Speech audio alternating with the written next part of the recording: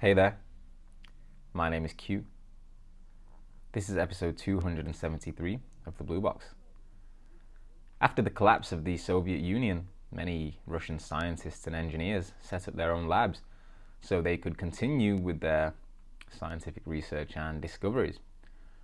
Much of this research was with regards to pyramids, and in fact the Russian scientists released many documents and articles online, much information with regards to pyramid power, Orgone energy, as well as their scientific discoveries and findings when working with these pyramids.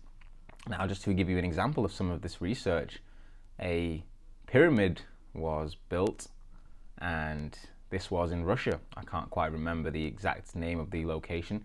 However, this pyramid was made out of stone, and it was 144 feet high. In this pyramid, they conducted research, and to give you an example of some of this research, what they did was they took fruit and vegetable seeds and they scattered these seeds all over the base of the pyramid. And after they were taken out, they planted these seeds, and the fruits and vegetables grew 400% larger than the normal size of fruit and vegetables.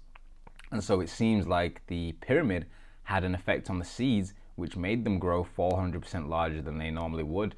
Now, there is much more, or there are many more experiments, for example, the purification of water. And to give you another example, there were babies that were born ill, and in order to save their lives, the doctors recommended experimenting on these babies.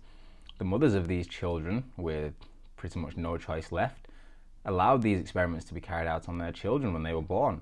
And what happened was, water, and this is just normal distilled water, was stored in a pyramid. I can't quite remember how long it was stored in this pyramid for.